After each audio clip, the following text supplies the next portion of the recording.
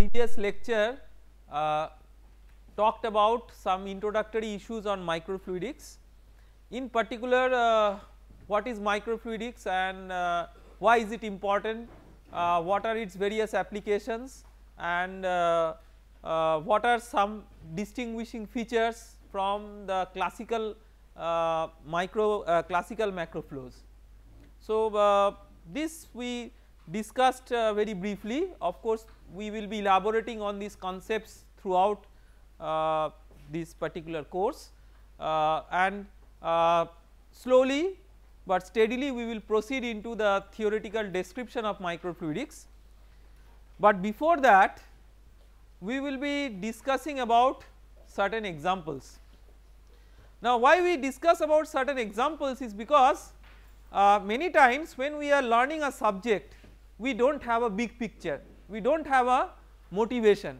Like for example, like from the first day, if I start deriving Navier-Stokes equation, you will start believing that I mean we are forced to learn the derivation of Navier-Stokes equation or the derivation of some other equations related to microfluidics. I am just giving Navier-Stokes equation as an example, that we will be going through these things with a purpose. So, not just because we have to learn this, and this kind of learning objective is very very important. So, we will try to look into the issue from a somewhat application perspective, that what are interesting applications, what are the outstanding problems that remain to be solved in research, what are the outstanding industrial problems that need to be considered.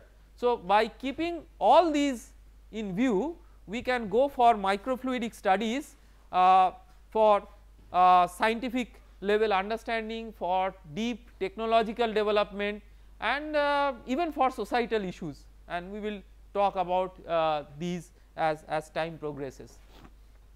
So, that is why I thought that before getting into the mathematical equations and the mathematical details, let us talk about some examples.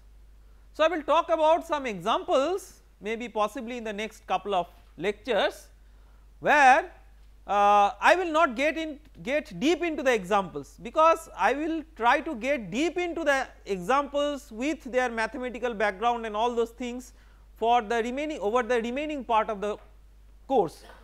Since we have not yet developed the full theoretical basis of going through these examples, we will better sort of appreciate these examples from from a common man's perception, that right what are the interesting facets that these applications have, and how can microfluidics solve these problems.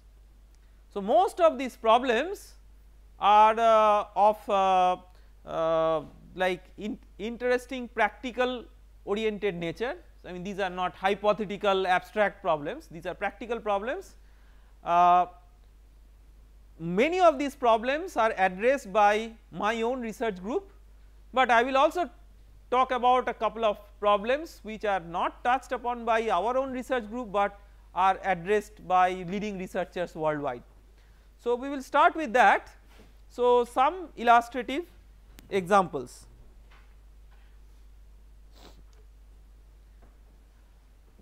As I told you that in microfluidics we have broadly two types of applications, bio and non-bio. So, when we say that, it means that biological applications are quite significant and interesting. So, I will talk about one biological example, and I will try to demonstrate that we start with describing a biological problem, but how fluid mechanics is coming into the picture, fluid mechanics over small scales, to address this problem. So, this problem is about DNA hybridization.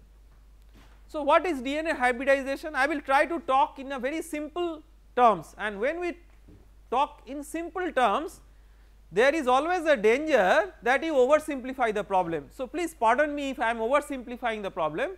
This is just for the sake of your own understanding at this level without getting into too much of a depth.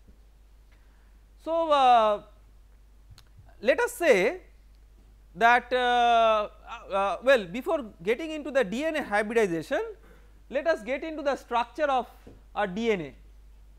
So, a DNA, as you know, has double stranded structure.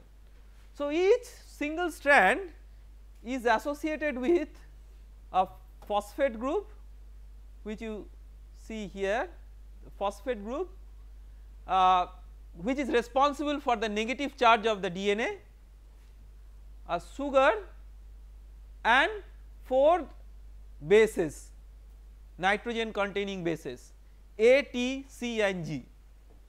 So, if you look into the backbone of a DNA strand, then you have alternate sugar and phosphate group, and with each base binded with the sugar that you see in this second panel. So, what it means is that a single stranded DNA is structured like this. Now, how a single strand mates with another single strand to form a double strand? That is possible because A wants to get combined with T and G wants to get combined with C, and this tendency is there because of hydrogen bonding. So, that means that you have a double strand like this, where you see this kind of mating is like A mates with T and G mates with C. So, this is the structure of a double stranded DNA. Now, how can we use this for detection of a disease? How can we use this? So, let us say that like some disease, let us say some arbitrary disease, I do not want to mention any specific disease, has some DNA sequence associated with it. Let us say A, G, T, C, G, G, T, A, C, C, whatever, some kind of sequence, if that is there in the DNA, then we will ascertain that yes, this particular disease is there in the sample. So, to do that, to identify whether that sequence is there or not, we can put a complement of that sequence on the wall of a channel, because if that sequence is there, it will mate with its complementary sequence, and if this mating is successful, then we say that the single stranded DNAs have hybridized to form a double stranded DNA. So, this is what is DNA hybridization. Now, how can microfluidics come into the picture here? See, DNA hybridization typically, so typically what you can do, see first, see consider all these processes, like first you have to break the cell and bring the DNA out of it. This process is called as cell lysis. So, you break the cell and bring the DNA out of it.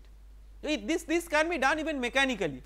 Okay. So, it can be a pure mechanical process that does it. Then when you break the cell and bring out the DNA, then what you can do, you can heat the DNA, because what you want single stranded DNAs. So, the DNA is double stranded. So, by heating, the double stranded DNA can break into 2 single strands. This is known as DNA melting. This is a very typical name. So, why this is called as DNA melting or DNA denaturation, but melting is also a common term used. Why it is called as DNA melting is because it is like a phase transition process which resembles the melting process, just like melting of ice thermodynamically. So, you can see that there is a biological process which really has nothing to do with melting of ice or melting of a substance, but notionally the thermodynamics may be somewhat related. So, biological processes are also interesting processes involving good amount of physics, chemistry or other fundamental aspects of science.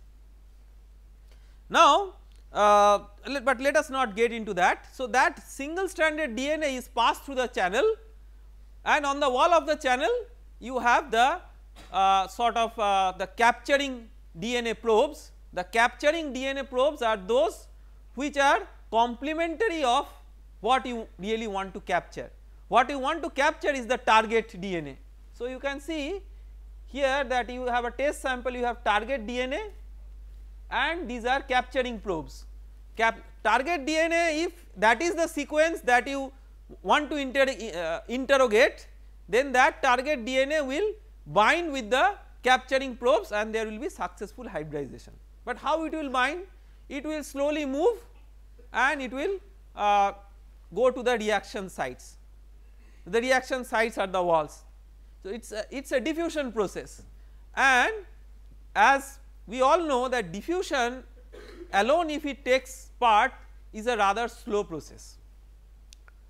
So, diffusion is a rather slow process, and like it typically, like say the diffusion coefficient of these single stranded DNAs, of course it depends on how many base pairs are there and so on. So, I will not quote any particular number, but let us say it is typically of the order of 10 to the power minus 11 meter square per second. So, it is very slow. So, it will the DNA, the single stranded DNA will take a long time to reach the reaction sites. So, that means that essentially means that for the disease detection a long time will be taken. So, you want to make rapid DNA hybridization. So, to make rapid DNA hybridization, what you want to do? You want to accelerate the movement of the DNA. So, even without applying fluid flow you can do it. How you can do it? Let us say that you apply an electric field. Why electric field is important here?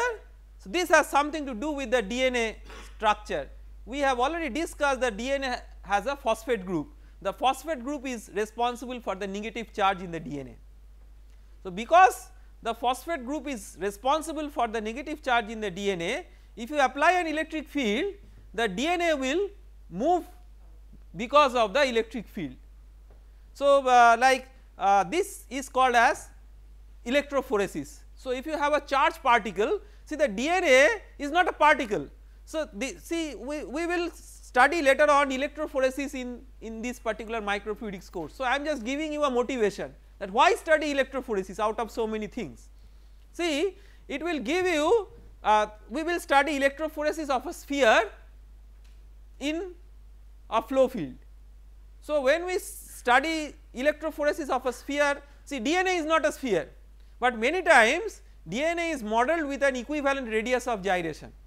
So, you see that this is what is mathematical modeling all about. There is a physical reality, you cannot represent the entire physical reality by a mathematical description because the physical reality is very complex. So, what you try to do? You try to simplify the problem and represent the essential physics in terms of some mathematical equations, boundary conditions and so on. That is what is mathematical modeling and simulation all about. So, we are not in most of the cases representing the actual problem, that is why we call modeling. See, it is not the actual problem, it is a idealized representation of the physical reality, and when we do that we have to keep in mind that the actual geometry and all those things may not be well captured. So, we can apply an electric field and the DNA will move, but there are several issues associated with the use of electric field which may not be so advantageous. So, it might accelerate the DNA movement, but there may be several other features which are not so favorable. I will not elaborate on those features now because we will discuss about these in more details as we progress in the course, and as we discuss about biomicrofluidics we will talk about those things, that what are the positive and negative consequences of applying electric field on a DNA sample, we will talk about that. So, but here we try to see that well electric field being not being always the most favorable solution, let us consider some alternative mechanical means, pure mechanical means of accelerating the DNA transport. So, this is a research problem on which we worked in a collaborative project with Professor Mark Madu's group in the University of California at Irvine, and I mean it was funded by one Indo-US research program. And what we proposed and was something like this. So, I will just run a movie which will which is showing that there is a flap which is oscillating on the wall of a microfluidic channel. This is a flap not made of a rigid material, but made of a flexible material called as polypurol. So, this flap is flexible, and what it is doing is when it is oscillating, it is oscillated by an actuator. The actuator may be electrical actuator. So, when it is oscillated by an actuator, the fluid which contains the DNA sample is being, you see that because of its oscillation it is being targeted towards the wall. So, this oscillator is acting simultaneously like a mixer and a pump. So, it is sort of directing the flow in a certain direction. Now, when it is doing that, is it satisfying the entire purpose? You see that if you look at this view graph, you will see that there may be various DNA test sites, not just one single DNA test site, because you may be interrogating several diseases with one particular sample. So, there may be several target sites. So, if all the DNA falls on one site, then the next site will not get the DNA sample from the solution.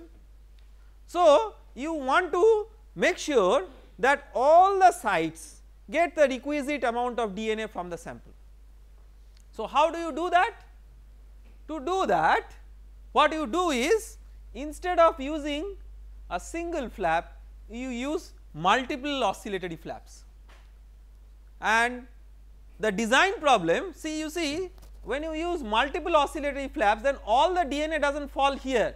I mean the DNA, I mean here in this example just 2 flaps are shown, but it could be n number of flaps, and it is very important as a design problem, and this is the pure CFD problem. It is important as a design problem that what is the amplitude of oscillation, what is the frequency of oscillation, and see in terms of a CFD problem, it is not a very straightforward CFD problem. These kinds of problems in CFD are called as fluid structure interaction problems. So, there is a structure which is an oscillatory structure, the fluid is interacting with it, but the structure is a flexible structure, the structure is not a rigid structure.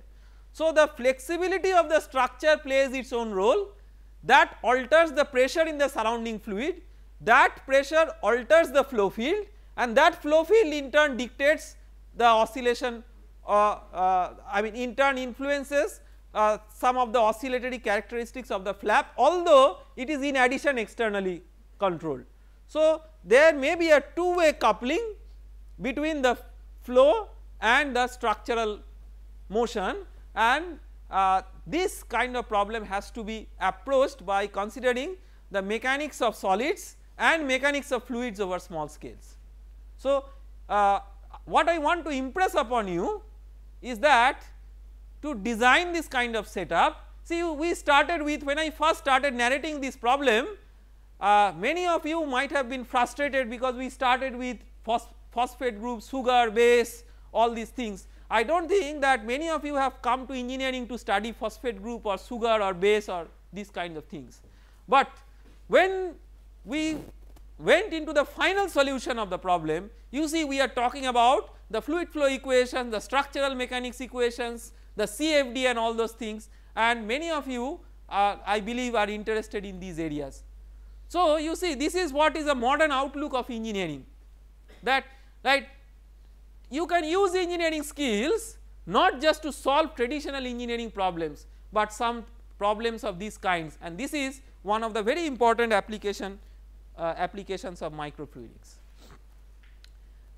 Let us get into a second example.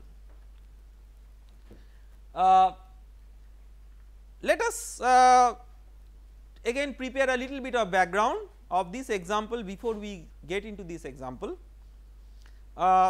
In many scenarios even in classical fluid mechanics we are bothered about that how to drive a flow. Like as engineers we are very much bothered about how to drive a flow through a system.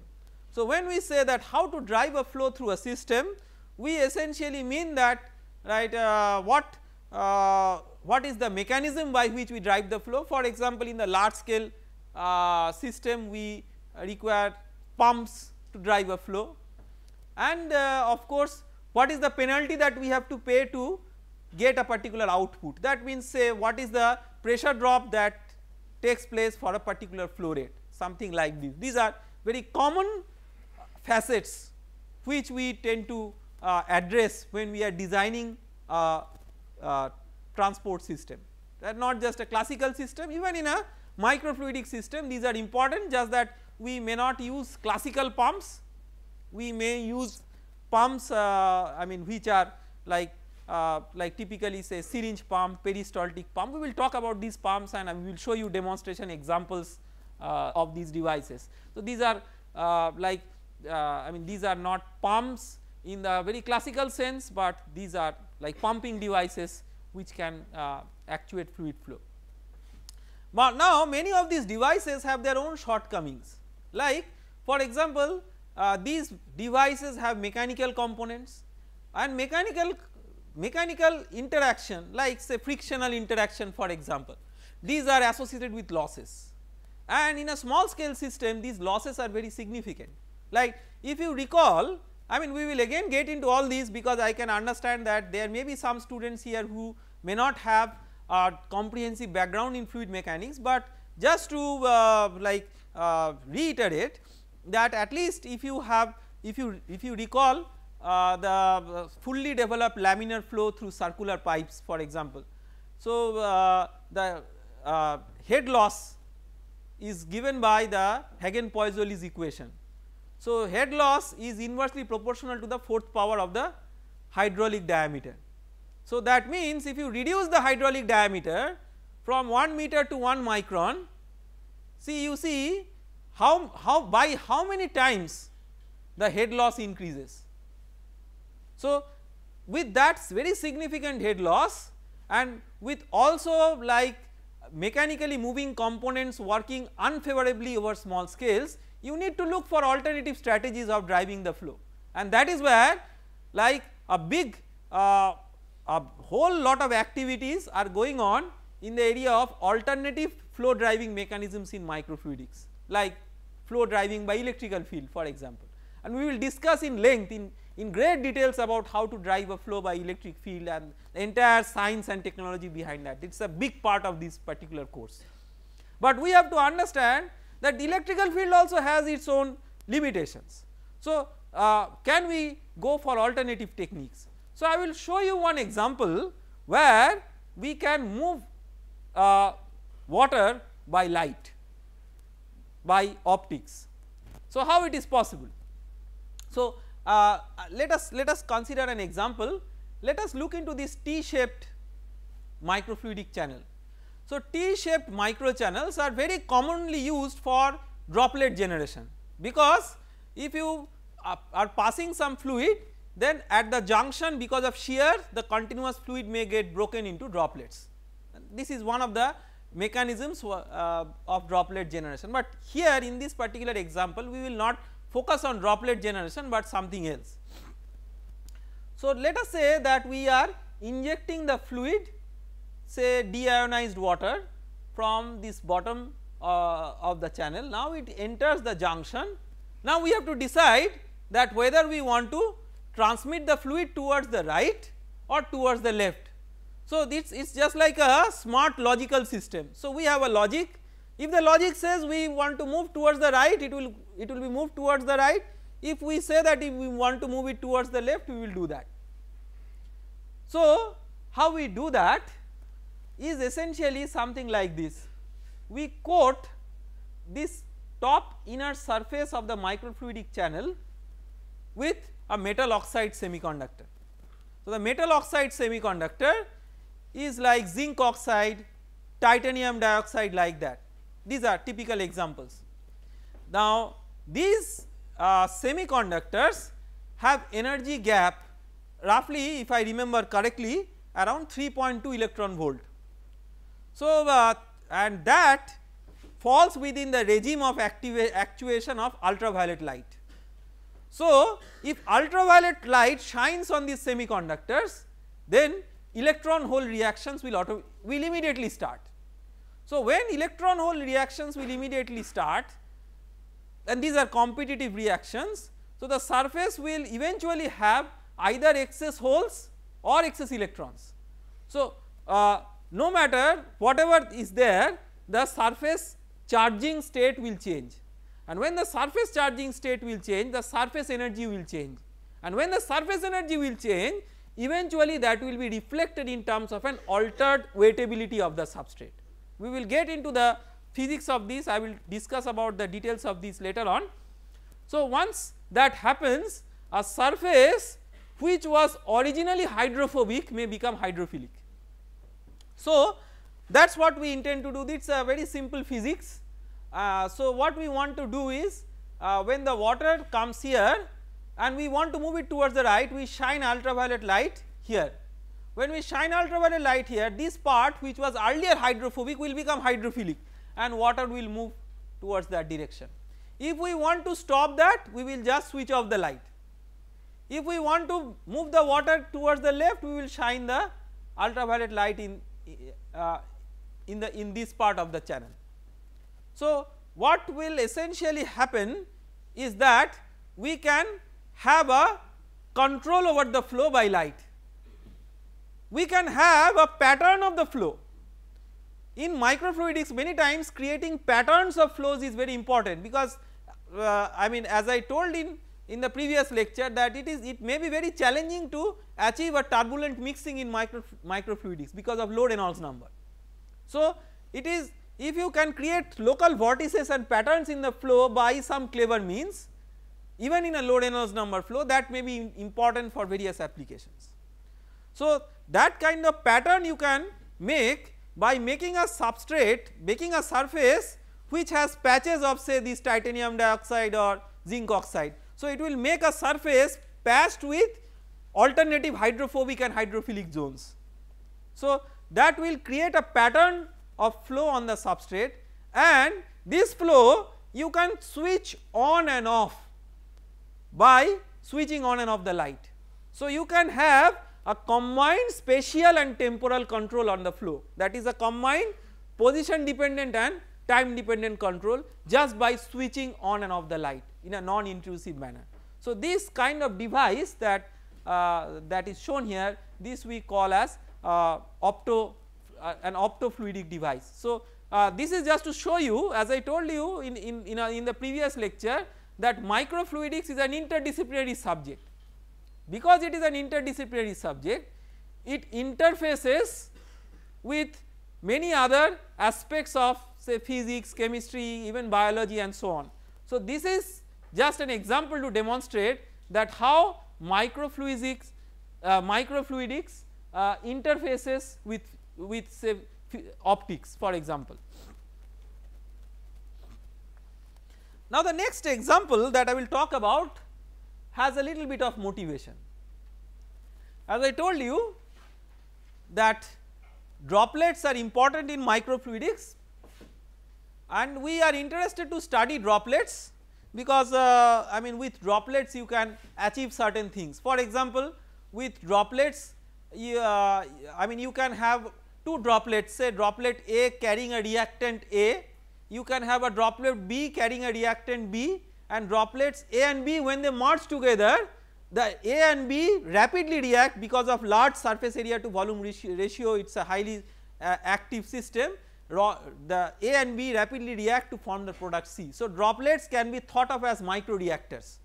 Not only that, you can bring a droplet to a hot spot and cool the hot spot, because the droplet can take the heat from the hot spot and get evaporated. So, droplets are very important entities, and sometimes droplets can be thought of as carriers of information in information technology. I will talk about that. So, in a nutshell, droplets are very important. Now, how does a confinement affect the motion of a droplet or the dynamics of a droplet. Why is it important? See, always when we want to solve a problem, right, if you are, say, think about a child, when you start thinking about writing, when you do not immediately start writing an essay as a child, you first learn alphabets, then you learn how to make words, then you learn how to make sentences, and then you learn how to make collection of small sentences to give a meaningful idea. See, that is how our education proceeds as we grow up. Similarly, in research also we address problems in this way. I will try to again like to give you a big picture. So, let us say that we are interested to solve the problem of dynamics of a cell in a confined environment. I will discuss about why dynamics of a cell in a confined environment is very important, and again this will happen to be one important aspect that we will cover in the later part of our course. Now, when we are thinking of dynamics of a cell in a confined environment, let us say a cell in a blood vessel. Now, the cell is not a droplet, right. See, as a fluid dynamist, if I am asked that please make a mathematical model of a cell and I know nothing about it, I will first try to relate that with whatever I know. This is how many times people start doing research, and this is please do keep in mind that this is not a very bad way of doing research. That is, sometimes you oversimplify a problem, but you start with some basis which is comfortable to you. So, as a fluid dynamist, I am much more comfortable with a droplet than with a cell. So, I start with a droplet.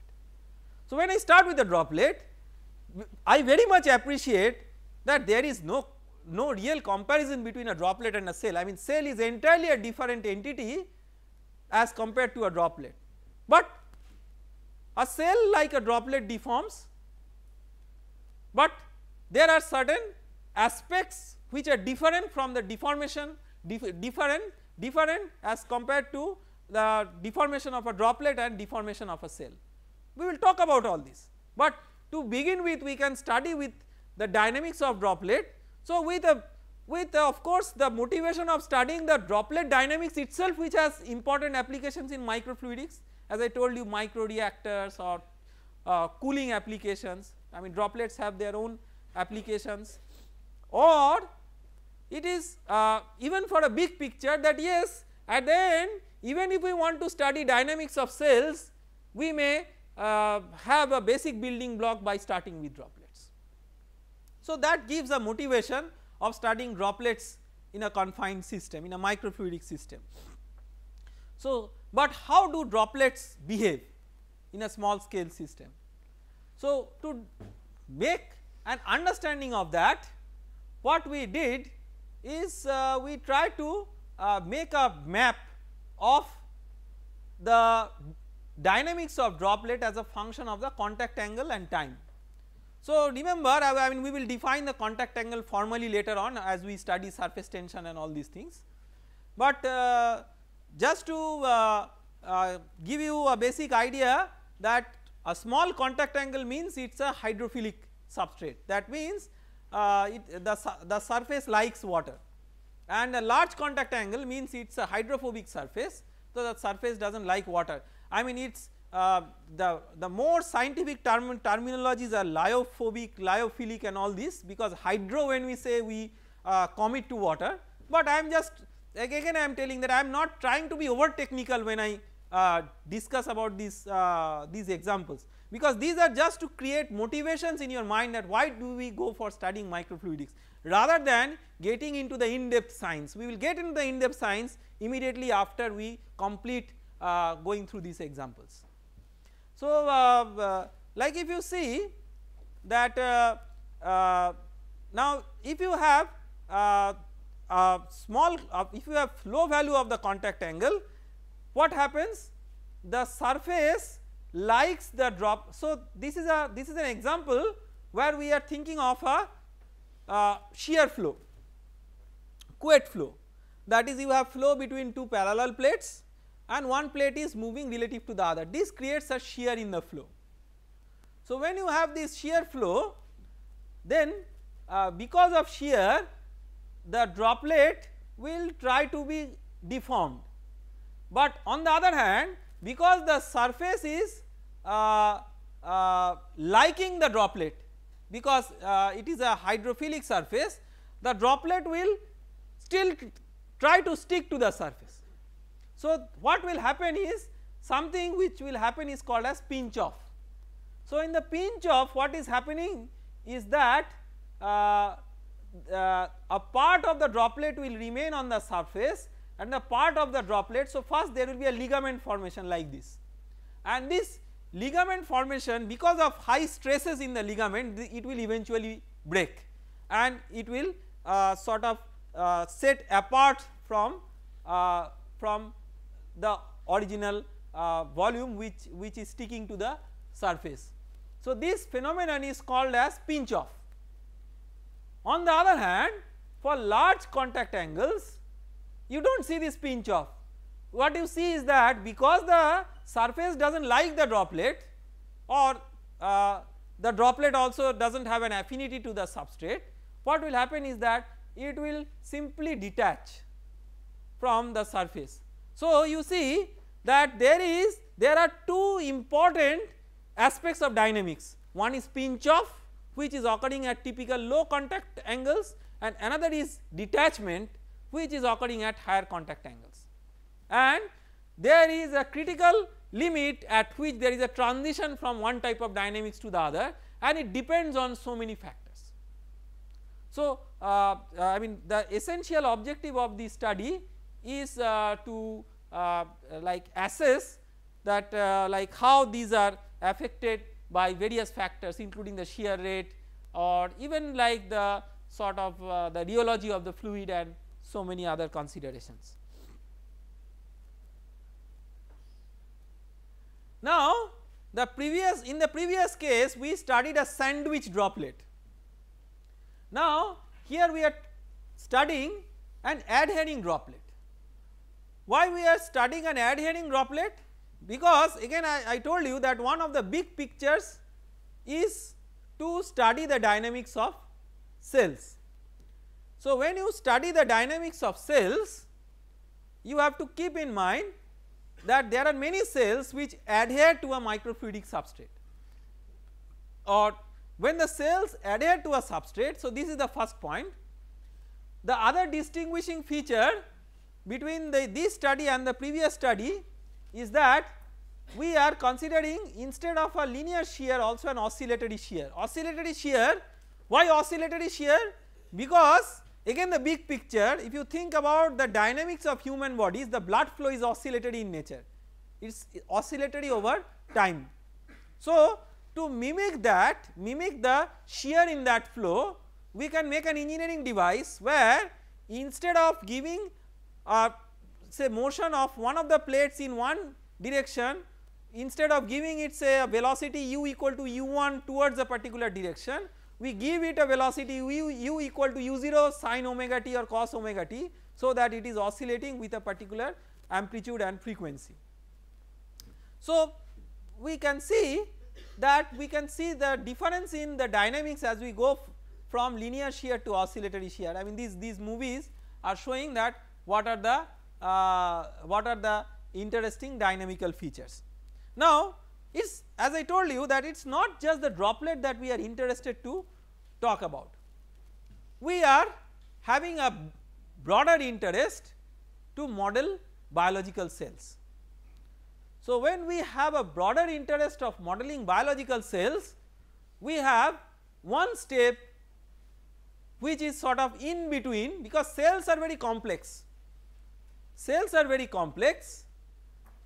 So, before modeling cells, one can go for one step of advancement from a droplet, that we can consider something which is called as a vesicle. Vesicles are not droplets, but they are not cells. Vesicles are fluid enclosed by semi permeable elastic membranes. So, it is less like a balloon filled with water, just to give a common sense understanding. It is like a balloon filled with water. So, it is not just the water but it has a membrane. So, if you consider the elastic membrane, this membrane in addition to the properties of the fluid within the membrane, it has bending rigidity, it has elasticity, it has membrane incompressibility.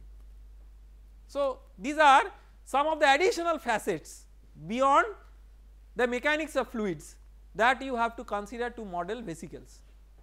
So, that is the second step, but is that all?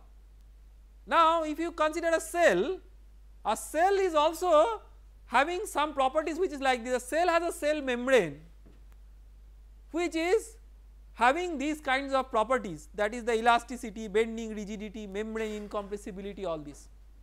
But there is a very important aspect, and this is I think the ultimate question that the CFD for biological systems is yet to answer. The cell has life, but a balloon filled with water has no life.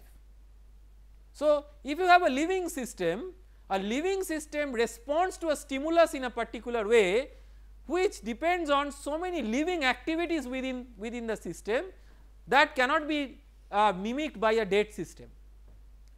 So, obviously when you are considering a CFD model of a living system, you have to consider these kinds of aspects of a living system, the scientific features of a living system which include some of its activities, and these activities may be best represented by coupling thermodynamics with fluid mechanics. So, you can have the free energy of the system.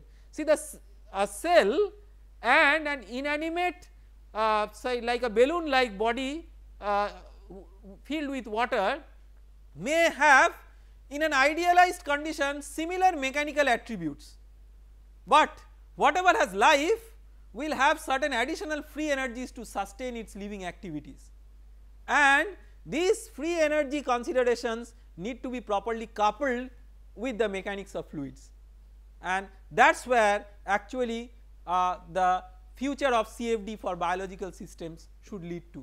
So, that is many times you will see that during the course I will talk about several things which are still outstanding problems, and I do not mind to do that, because I mean typically as a teacher many times I get upset with the education, the manner in which we impart education to you, that is as if we know everything and we want to tell you what we know, but there are many aspects, there are many things which are yet to be solved, or maybe those have been solved by some people recently, but I am not very much aware of that. I think as a teacher it is my duty to let you know that what are the outstanding problems, what are the very interesting yet to be solved problems, what are the challenging problems. Now, it is up to you whether you get interested in that and you take that up as one of your future activities, but it is not my responsibility as a teacher just to read what is there in a reported book and tell that to you that that is the end of the scientific activities in these areas, not like that. So, what I have just mentioned is an outstanding area of CFD. Not many CFD practitioners do that, because if you just like start solving the Navier-Stokes equations as they are in their form, in their routine form, it is not possible to like take these aspects into consideration. So, you have to have a nice coupling between thermodynamics and fluid mechanics, that has also been addressed, but the thermodynamic model still it is an open question that how to make thermodynamic models which mimic all the aspects of a living system. So, it is not as straightforward as this, and one has to get deep into the biological applications of thermodynamics to get a clue towards answering these questions. So, this is what is an interesting area. As I told you that eventually our objective may be to study the dynamics of biological cells. I mean we may study droplets independent of this interest, for the sake of interest on droplets or even vesicles, but when we are thinking of biological cells I mean these are not just complex droplets. So, we have understood that cells are not just like complex droplets, cells are complicated by their own merit, not you cannot just think of a cell as a very complex droplet. So, this is an example where we are thinking of the dynamics of a cell. Now, why I mean again I am trying to give you a big picture that why is this important. See like in this few introductory lectures, one of the objectives is to tell you that why are these problems important, why should we study at all these problems.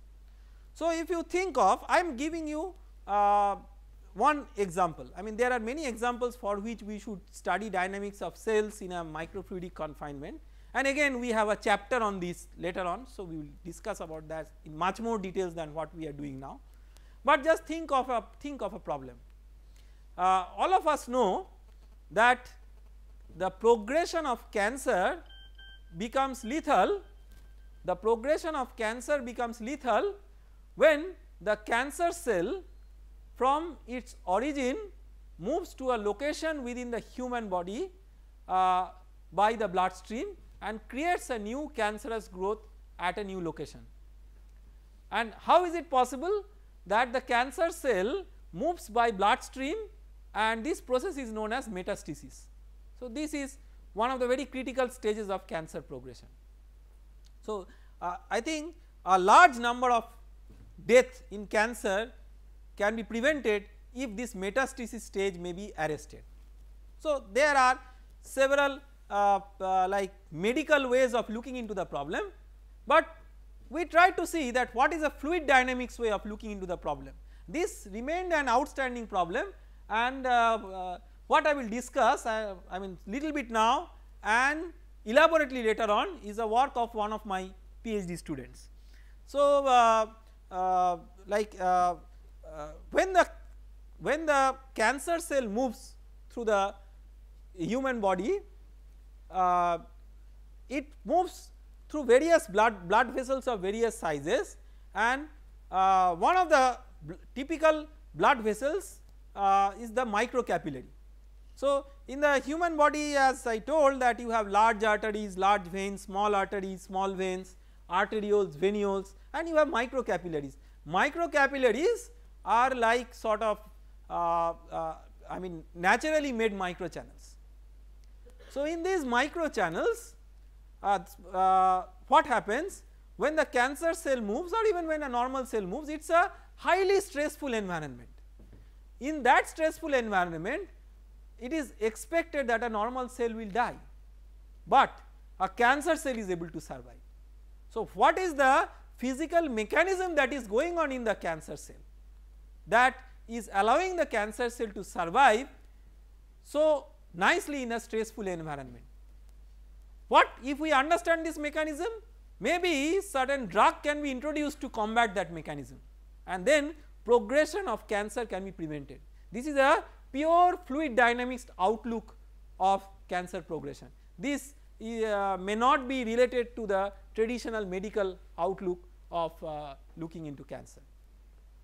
So, like how we do that is basically, so this is a cell which is adhering to microfluidic channel, and when this cell is adhering to a microfluidic channel, what is happening?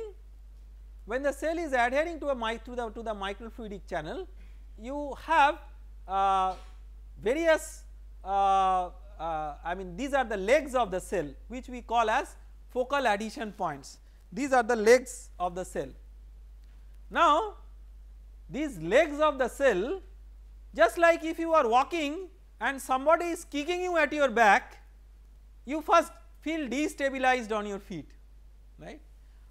When you feel destabilized on the feet, that is what happens to the cell also. The cell feels destabilized here. So, these focal adhesion points are disturbed or disrupted.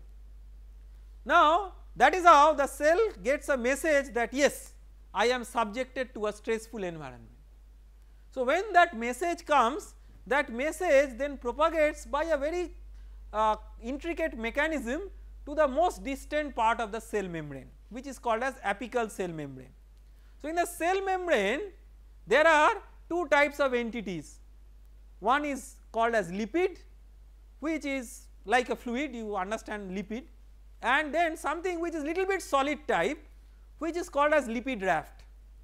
So, when this stressful environment is there, one possibility is that how the lipid raft will adjust to the stress. It is a mechanism which is very obvious. The lipid raft, what it will try to do, it will try to go from cell membrane to inside the cell. So, many times I tell my students that the analogy is something like this. Say I am residing in an apartment, now say suddenly dacoits have attacked my apartment. So, I am not a very brave person like many of you. So, what I will do is I will try my best to save myself first and hide in the bathroom. So, what will happen to the lipid rafts is also something like this. Because of the highly stressful environment, they try to escape from their original location and go to inside the cell from the cell membrane, or otherwise if they still want to remain that, maybe with a very high stress they may break. So, whatever may be the possibility, the eventuality is that the cell membrane becomes more fluidic, because lipid raft is more solid type and that has that the cell membrane is depleted of that now. So, because it is more fluidic, it is more malleable, the cell can then reconfigure its shape, and by that it can sustain a large amount of stress. This mechanism is there both for cancer cells and normal cells, but we have found from our research that this mechanism is more prolific in cancer cells than normal cells, and that makes the cancer cells survive in a highly stressful environment as compared to a normal cell. Now, we have studied this in a microfluidic system.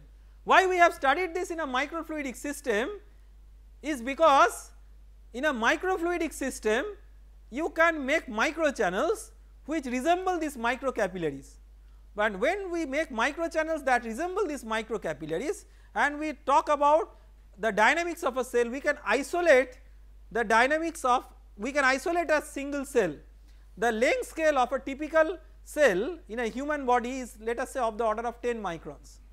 So, when you are thinking of a microfluidic channel, you see the length scale is compatible with that of a biological cell in a human body.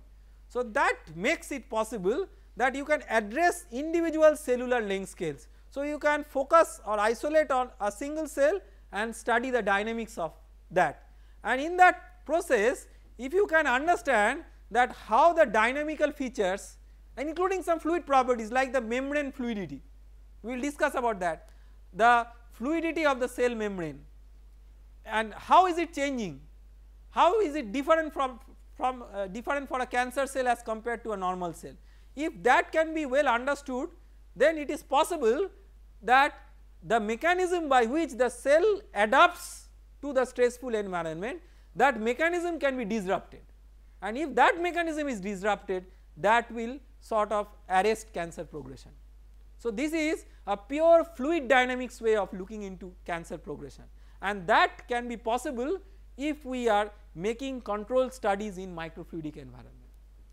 So, these are some of the sort of very interesting and outstanding problems that we may consider, like most of the problems that we have considered today are of biological applications, but as I told you that the applications of microfluidics are not purely confined towards biological applications, but because biological applications are quite a lot, I thought that I will better give you some very interesting examples, and I mean of course we are running out of time in today's lecture to continue with the remaining examples.